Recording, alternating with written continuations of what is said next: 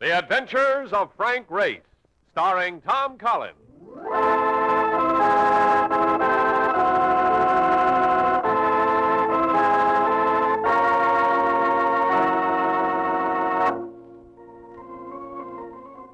The war changed many things, the face of the earth and the people on it. Before the war, Frank Race worked as an attorney, but he traded his law books for the cloak and dagger of the OSS. And when it was over, his former life was over, too. Adventure had become his business. The Adventures of Frank Race.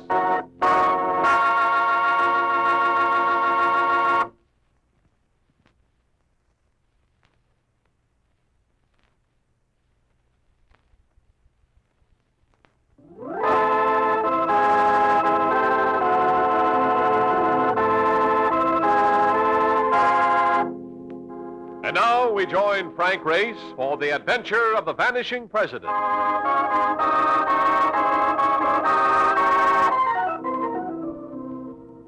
was the first of the seventh at Polo Grounds.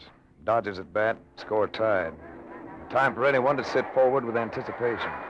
And I was doing just that when there came a sound that startled even the Brooklyn bench. Hey, Ray! There was no mistaking the voice. It belonged to Mark Donovan. I watched him work toward me through the crowd, using a combat technique that reminded you of the way he drove a taxi. Oh. Race, you got a call. Intercontinental Underwriters. No, let it wait. I want to see the end of this game. No, I can't wait. A guy named Jules said they had to see us right away. Some kind of a crisis. Jim Drew, chief claim adjuster for Intercontinental Underwriters.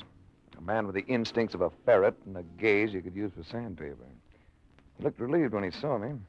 I was beginning to think you weren't going to make it. I almost didn't. I was watching a good ball game.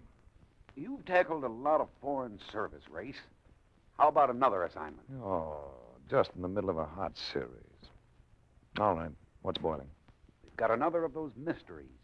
Vessels disappearing without trace. 3 of them inside a month, all on the same shipping lane. Same operators? No, a different company in each case. You have a lead? 1. The SS Lucy Wilkins sails from here tonight. She's for South American ports. She's casting off without a cargo in her hold. Each of the others sailed the same way, empty. I see. I want to emphasize something, Race. Those vessels disappeared completely, ship and crew. It may have been piracy, it may have been mutiny. We can be pretty sure it included murder. So? So, when the Lucy Wilkins sails for South America tomorrow, we'd like to have you aboard.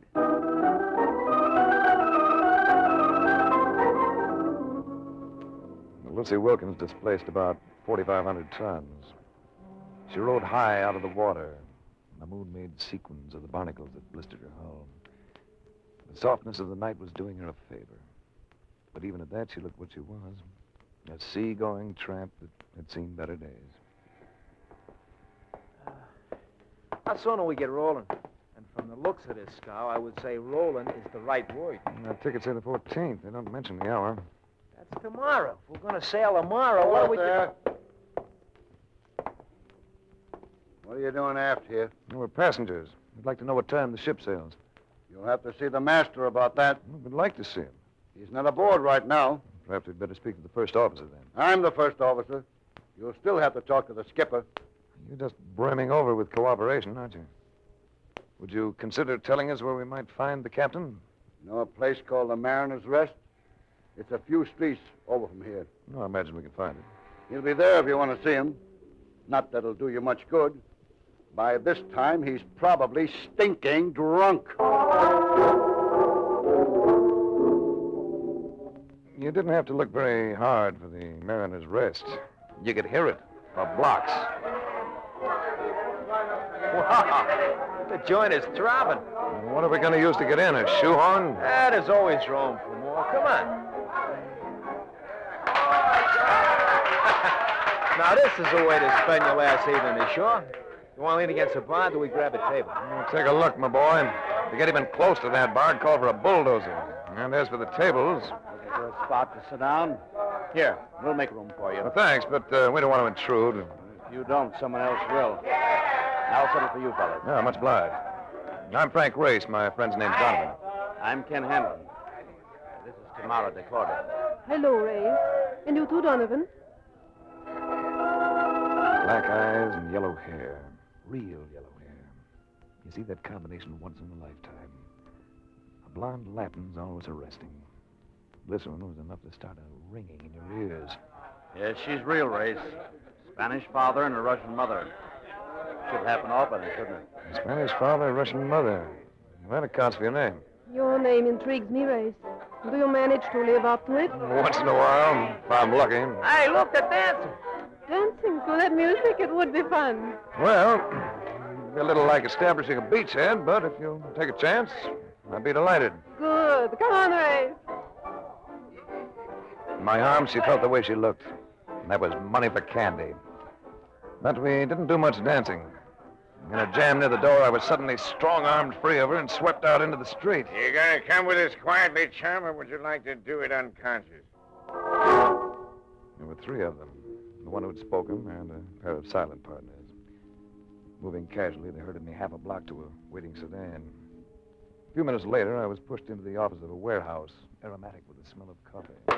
Well, here he is, Rosario. Just like you wanted. Good work, Barnes. Stick around. Rosario bulked about 250. He seemed to have hair everywhere, except on the top of a skull that gleamed beneath the glare of a single hanging light bulb. Why did you want to take that boat? Boat? Do not fool with me. I would not like it. And, of course, you have the advantage. Let's start all over. Ask me again. Sure, I ask you. Why did you want to take that boat? You're speaking of the SS Lucy Wilkins? You know what one. Well, I'm reluctant to admit it, but I've been a little run down lately. My physician thought I could use a rest. Sea voyage seemed to be the answer. People like you don't travel on slow freighters. Well, the doctor said I could use a long rest. Sure. You need a long rest, eh? We could give you one without much trouble, could we not, Burns? Sure, without no trouble at all. So what do you say you start talking, Race? He was ready to turn it into a rough party. And I could assure myself of only one effective move. He had me standing under the hanging electric bulb, the only one in the room. So I eased a hand up as if to scratch my chin, shot it higher, and yanked. Light! Hey, somebody get a light on! Somebody... Oh! Watch the door! Watch the door! There's nothing like confusion when you're in the minority, whether it concerns politics or a brawl. While they groped, I ducked and got clear. A little while later, I elbowed my way back into the Mariner's Rest. Race, where you been? I was looking for you. So was Tamara. I took a walk around the block for a breath of fresh air. Are you kidding? We'll get all the air we want on this trip. And, Race, I got some news for you. Guess who's sailing on this ship with us? Tamara de Cordova. How do you like them apples?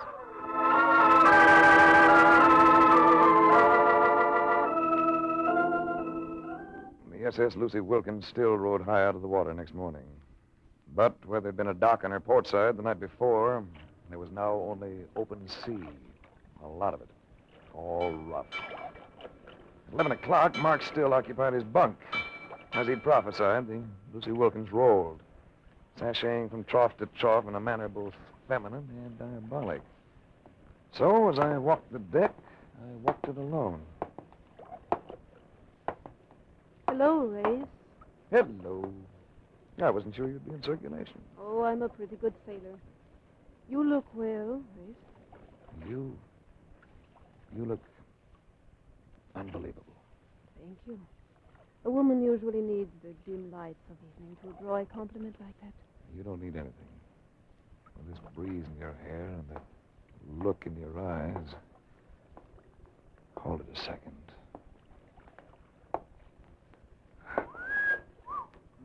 Right out in broad daylight, too. Y'all go away, Hanlon. Go away. Oh, no, Race. Let him stay. After all, we're going to have a long voyage together.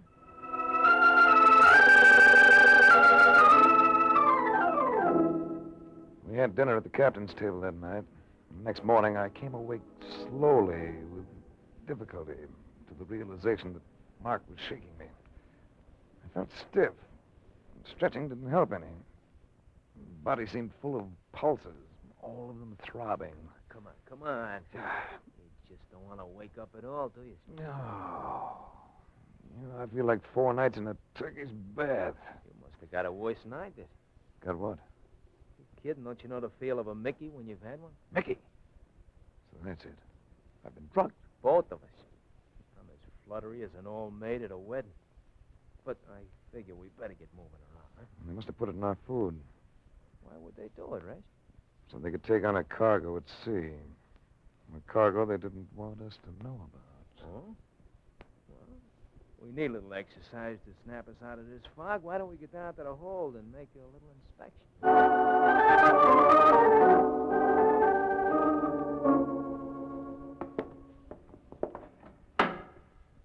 No, don't seem to be much in here either. No, wait. Turn the flashlight over to the left. Hey, bullseye. What do they got there? I'd say it was artillery. Very efficient-looking 75s. I thought them things was only good for junk. Against a modern army, yes. But against ordinary citizens, they'd be lethally effective. Well, what do you know? They picked up about a dozen of them. Hey, no wonder they drug us. Come on. We've seen enough. You know something, Race? Kind of looks like somebody wants to start a war somewhere. Yes. We're traveling with the heavy equipment for it. Right to the end of the line.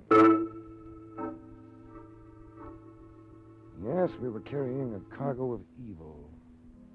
Just 4 days later, shortly after nightfall, the Lucy Wilkins drew into her first South American port of call.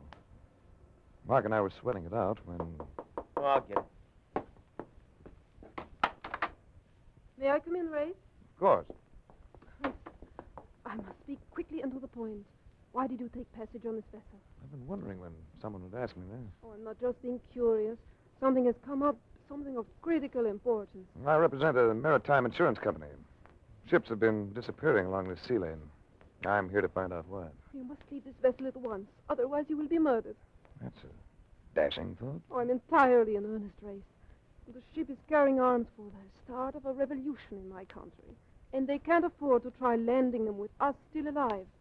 Ken Hannon overheard them making the plan. A machine gun has been set up on the bridge. They intend to murder most of the crew as well. Tomorrow, we've got to make it fast. We're only 4 miles offshore. Oh, Ken, tell Race how serious it is. I think I already know. How do we leave the ship? It's a black night. We'll lower a boat. Well, you'll never get away with it. Not unless someone creates a diversion. I can make enough noise to satisfy that requirement. No, Mark, I've got a better idea. I'll go forward and let the crew in on the picture. That ought to stir up plenty of diversion. You'll be taking a big risk, Race. That machine gun is trained right on the forecastle bulkhead. I couldn't leave this ship knowing those men were to be murdered. You 3 go to the boat. And as soon as the scramble starts, lower it. Topside, I slowly and carefully worked my way forward. Thankful for a cloud formation that switched off the moon. Everything was quiet. Too quiet. I had just reached a point beyond the bridge when... What's up, mate? Who are you? Hawkins. Able seaman. Either ruddy whispering. All right, Hawkins. Listen. You've got to be murdered tonight if you don't leave this ship. You and the rest of the crew. Blimey. I'm not just talking. The ship's going to land arms tonight. Contraband. And dead men tell no tales. You don't have to say no more, mate. We know about the guns. Blimey, they've turned the light on us. Duck!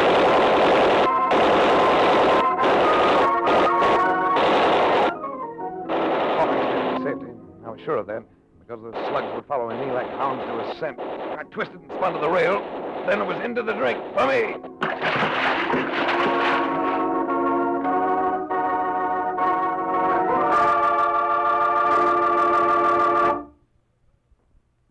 We'll return to the adventures of Frank Race in just about 1 minute.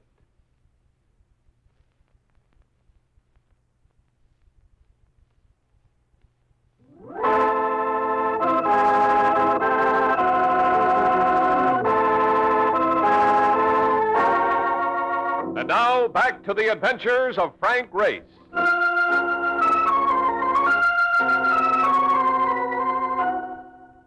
I came ashore dripping wet and without shoes. Yet I attracted little attention. The city was bright with lights, but few people walked its streets. I turned into the first hotel I came to, confronting a clerk who stared at me with what seemed to be genuine concern. Americano, you get all wet. I get wet is about the size of it. I need a room and the location of a shop where I can buy a pair of shoes. The room we have, and with the bath. The shoes will have to wait until mañana. Senor came on a ship. Well, let's say I came most of the way on a ship. Ships. They bring trouble to my country. I remember being here once before, several years ago. That time, the city always seemed gay, far into the night. And now there is no gaiety. The reason? Any moment it may come, the revolution. And always that is bad. A man may lose his life, or his wife, his child. Who knows? Some revolutions turn out all right. My country had one that worked out fine. Not this one, senor. This one will bring only bad. This one will bring... Go ahead. I've talked too much. I've always talked too much. If the senor will come, I will show him to his room.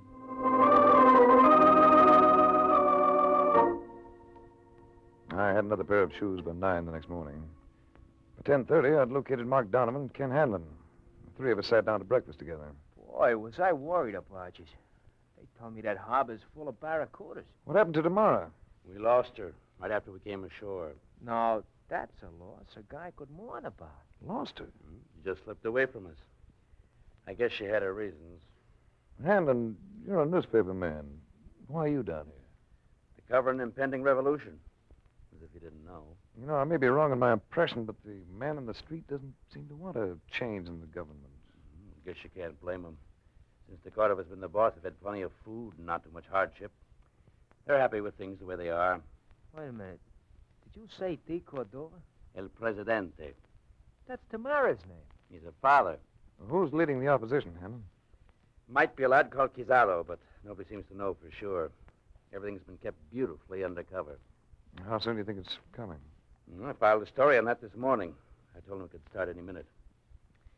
What do you plan on doing today, Race? Why don't you kick around with us?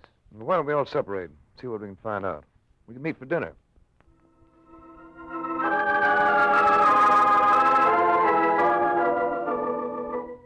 I went out and did a lot of walking, stopping whenever I ran into a person that looked willing to talk, which was rare. I found myself regarded with about as much confidence as a drunk in a wine cellar. Fear stalked the streets of the city. Suspicion moved beside it. I went back to the hotel late in the afternoon and found a little surprise party. Come in, Race. Tamara. Close the door behind him, Burns. Don't worry. He ain't getting away this time. Well, Burns and Rosario. I seem to encounter you two every so often, don't I? You're friends of yours, Tamara? Rosario is in my father's cabinet. He's head of the police bureau. I see. And is this an official visit? You came ashore last night, Race. Why didn't you make a report to the police about the Lucy Wilkins being in the harbor? While I was swimming, I saw him swing her about and put out to sea. Well, you must have seen it yourself. Could it be that you did not want our government to know the ship was here? Probably should have notified someone. But I'd been through an ordeal, and I didn't think of it. Let me take him over. I'll make him talk. You content with your existence, Burns? I like it all right. Why? And stay out of my affairs. Why, you... Oh! When you get up, you might try again. Forget it, Burns. He's too good for you. What's the story on all this? I seem to be under suspicion for something. In New York, I asked you why you were sailing on the Lucy Wilkins. You never got around to telling me. Well, Tamara knows why. I told her while we were aboard ship. You never showed me your credentials, Race. Here, take a look at them. If I have been wrong... Oh, you're upset. You got a right to be jumpy. Well, these seem to be in order. Why did you not show them to me in New York? I didn't care for your methods of interrogation. Oh, Race, you must forgive us. This revolt is not of the people. And the hour it begins will see the end of a democracy in this country. Can't you stop it? Can't you fight it? Oh, we are not a rich race. We don't have the money to buy arms, such as have been shipped here by the others. Well, then, why is it worth so much to them to effect a coup? The tribunals of the World War didn't find all its criminals, Race. There are many of them still at large. Men who would like to begin over again by getting control of states such as ours. We know they're ready to move at any moment. The president was seized by them this morning. Your father? Yes, my father. All our chances lay with him. Without him to rally the people... Well, if they're holding your father, why don't you rally the people? They need someone to lead them, that's plain. You You mean... address them by radio. Tell them to resist in your father's name. Tell them it's only a few who try to take over. Tell them that if they stand firm, it can't happen. All right, Race. I'll do it.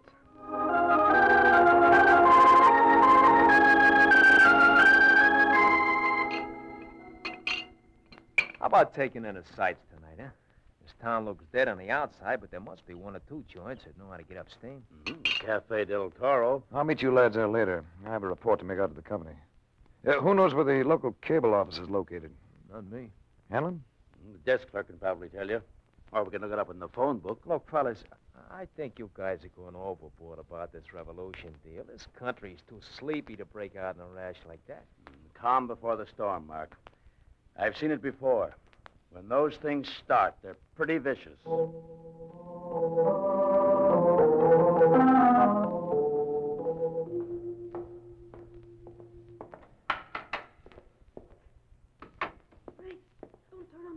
Where are you? Here.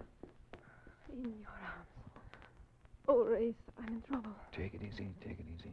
It's Rosario. He's with them, Race. He showed his hand when I tried to follow your suggestion about addressing the people. I got away only because of a servant's loyalty to my father. They may have followed me, Race. Well, then we won't stay. I shouldn't have come. It only puts you in danger. There's a clerk here who'll help us get away. Come along.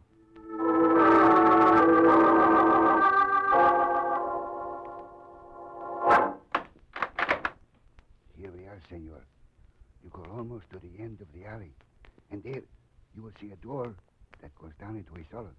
And from the cellar, you can go upstairs to the Cafe del Toro. And there will be people there. And you will find safety in the crowd. Oh, gracias, amigo. Go with God, senorita. And you too, senor.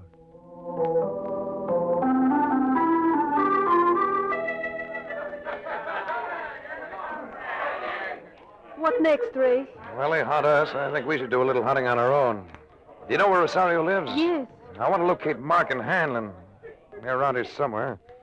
And we might be able to use a little help. I'd like to see the inside of Rosario's house.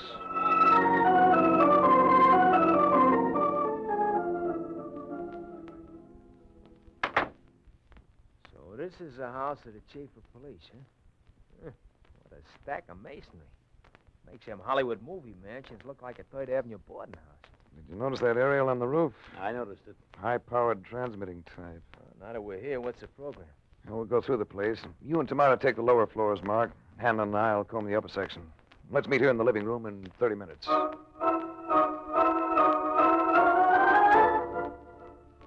Hanlon and I located the radio transmitter in a small room on the second floor, just off the stairway. And when we got back downstairs, Mark and Tamara were waiting with a white-haired, distinguished-looking man of about 60. I was introduced to the president of the country. They got jail cells in this layout, and that's where they had the press, behind bars. That ain't one for the books. What about guards? There was two of them. But you know me in the gloom race, I laid them out like linoleum. Then I trussed them up. Do I rate your approval? You do. Race, my father insists that in that drawer, in the desk, there is some kind of plan for the revolt. The desk is locked, but... Yeah, I'll get it. Hey, look through that window. Car driving up outside. How many in it? Rosario and 5 others. Yeah, I got it. And here's your plan. Oh, that's it. It shows the places where the arms are hidden. And here comes trouble, Race, right now. So, here you are. Get your hands up. Oh, there's no time for you, Rosario. Oh! Or for you, Burns. Mark, where's Hanlon? I don't know. Come on. Watch out, there's more of them. Bolt down, you and that OSS shooting. No, just winged him. Well, let's get up those stairs. All right, here goes with Hanlon. He's at that transmitter. It only needs his signal to touch off the revolt. Hanlon, the newspaper guy? There's Hanlon. Now, here's the door. Lock. Stand back, Mark. I'm going to blast it. Get away from that table, Hanlon. I'm going to send a signal if it's the last thing I do. Throw that gun, Race. Throw it. Hit. Bullseye. Nice pitch, Race. Yeah, pick up my gun, will you, Mark? Yeah. Well, that takes care of Hanlon. Race, are you all right? Yeah, I'm all right. There's your kingpin on the floor, Tamara. He's just about to signal the start of hostilities. And if your father works quickly with that plan, he can round up those arms in a hurry. Alan, I can't believe it. How'd you know he'd be up here, Rex? He claimed to be a newspaper man, a correspondent. He mentioned filing stories to American newspapers. But earlier tonight, when I asked for the location of the cable office, he didn't know where it was. Well, what do you know? You stopped them just in time. Oh, Race, you saved everything. I'll never be able to thank you enough. Oh, yes, you will, baby. Yeah, but we can talk about that later.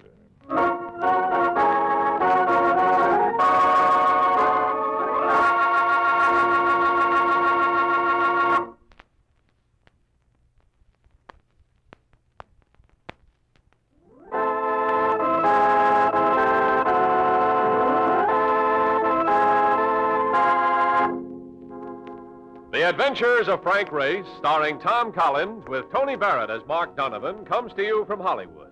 Others heard in tonight's cast were Naomi Scher, Theodore Bonelts, Wilms Herbert, Joe Duvall, and Harry Lang. This series is written and directed by Buckley Angel and Joel Murcott. The music is composed and played by Ivan Ditmars. Be sure to be with us again this same time next week for another dramatic chapter in The Adventures of Frank Race. Art Gilmore speaking. This is a Bruce Ells production.